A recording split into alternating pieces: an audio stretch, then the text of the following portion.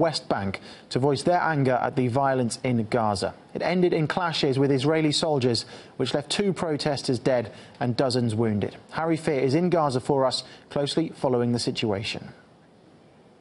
This is the largest rally we've seen in the West Bank. Of course, Gaza and the West Bank are geographically separated, but it appears that the purpose of these demonstrations is to send a very clear message that even Palestinians in the West Bank are largely affected at a societal level by the ongoing violence here, which has been, of course, extremely bloody. Last night, at least 2 Palestinians were killed and up to 200 injured. As there were these clashes, we saw Molotov cocktails and fireworks being fired at Israeli border police as well as the Israeli troops. They responded with, of course, stun guns and tear gas. So this is surely an important benchmark of how bad things are getting in Gaza, that in the West Bank we're seeing such an escalation of clashing there. Literally where we are, approximately 5 minutes ago, there was an airstrike about 600 meters directly behind where I am now.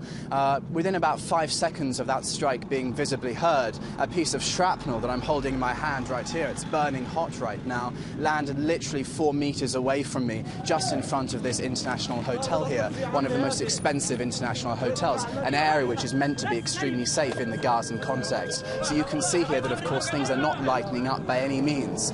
There is some unconfirmed news that Hamas may accept United States Secretary of State John Kerry's proposal for a ceasefire, but that's not yet confirmed. And obviously the ongoing strikes continue here in Gaza.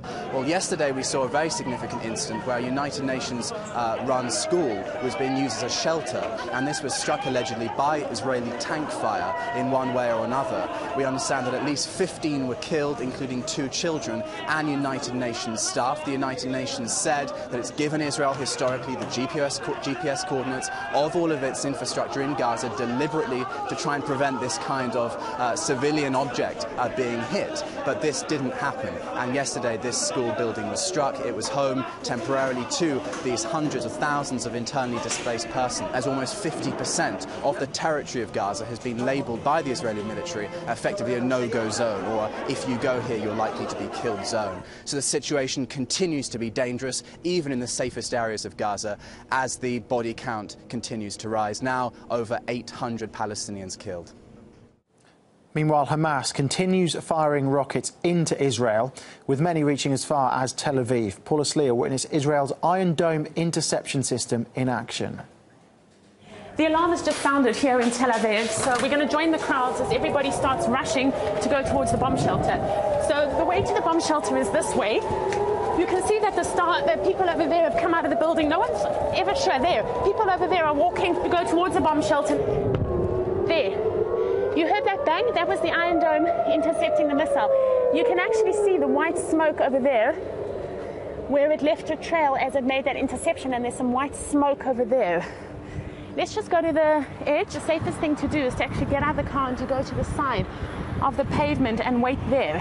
They reckon that the Iron Dome anti-missile system intercepts around 90% of rockets, but the fear is for the 10% that it doesn't intercept. This shows you that even as the Israeli ground offensive advances, so here in the center of Israel, in Tel Aviv, the rockets keep flying. Paula Sleer, RT.